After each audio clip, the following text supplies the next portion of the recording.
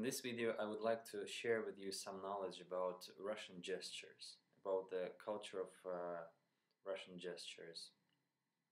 And I would like to start with just a general situation with gestures.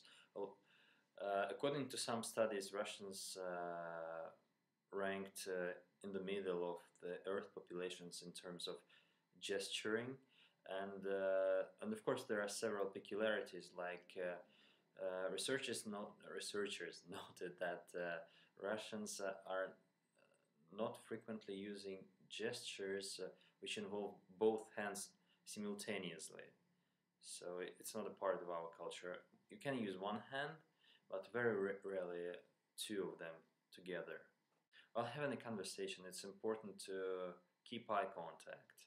So that just confirms that you're in touch, you mean what you say, and then you pay attention to what your interlocutor is saying. It is also considered to be very impolite to point at something with your index finger. So this is very impolite. So the solution here is you just indicate something with your entire palm, like this. Well, some smart asses, they say, okay, one finger is impolite, but if you do it with three, then it's okay. Now we're coming close to gestures. So number one is how to beckon a person. Is like this. Oh my goodness. This is how you attract a person. Like, come here. That came later, this, from the Matrix movie. There is one interesting gesture from basically Asian culture which sends a very confusing message to Russians. This is that cat which beckons luck, doing it like this. And to us this is akin to waving goodbye. Like, we do it like this sometimes, or like this. And so it's very confusing to Russians. They don't understand what to do with such souvenir, which just basically says you back off, stay away from me. So it's a bit confusing. Now about gestures for yes and no. If you want to say yes, you just nod, and if you want to say no, you shake your head. There is of course, a big cluster of kids' gestures. I still remember them, so I'm not that old, but yeah. Oh, they basically are concerning teasing. So one of them is like came from the Buratino movie, which is a Russian equivalent of Pinocchio, and this is like this, or even like that. So this is to tease a person. How you calm or pacify a kid? You just make this international gesture, shh, and it works, at least at times.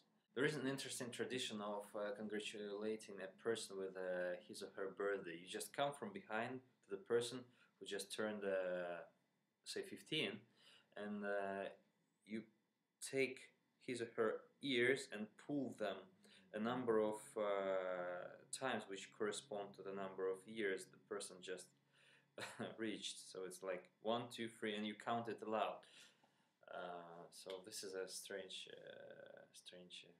tradition in Russia, but it's slowly dying out. Now some words about gestures for greeting and saying goodbye. So you normally greet a person with a firm handshake, or with hugs, or with kisses, and men don't kiss each other. Women do. They started doing it since I believe mid-90s, when they first saw it on Western on Western TV or something. How do you say goodbye? Well, you either make a handshake or a kiss upon cheek, or wave goodbye like this or like this. It's like kids do it. There are several exclusive Russian gestures, I believe. Well, number one is a gesture for imprisonment or a prison in general. This is like this, symbolizes bars. Then a very, very universal gesture for alcohol or drink. This is like, so you just, it doesn't matter with which finger. That just you can indicate that the person, you can nod at the person and make this silent gesture, and the person and your person whom you're showing this understands that the other person is drunk. And if for example you come to an apartment and you see a table with the bottles on it, and you can just, without saying uttering a word, you can just make this gesture, and the person immediately understands that the bottles are actually containing alcohol. And yeah, this is our universal gesture, because I guess you guys out there in the world are well aware about the big place alcohol is occupying in Russian culture, so to speak. One of the other gestures is how to show a person that you are fed up with him or fed up with something. So you just show this and say, "Я сыт по горло." I'm fed up to my neck. So I've had enough, basically. Another gesture is how you indicate that the person is crazy or the idea is insane. So this is like that. I know that some nations are doing it like this or something else, or Japanese probably, I heard doing something like kuro kuro po, or something like that. The symbol or gesture for money is this. This is widespread, and I guess we borrowed it from some Asians, Central Asians or Caucasians. And sometimes we imitate the nations which are surrounding us.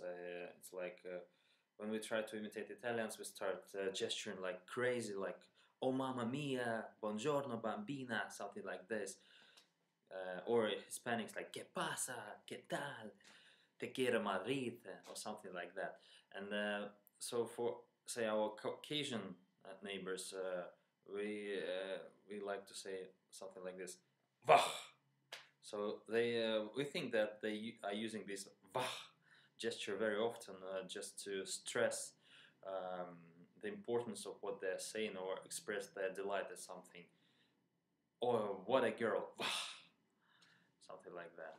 This is the end of my brief video. I hope you've learned a bit about Russian gestures, and yes, and we never do it like this, because they say that you need your head to be covered with some kind of cap or headgear, and especially this is a military salute, so you can do it only if you have that kind of device on your head. So goodbye, folks.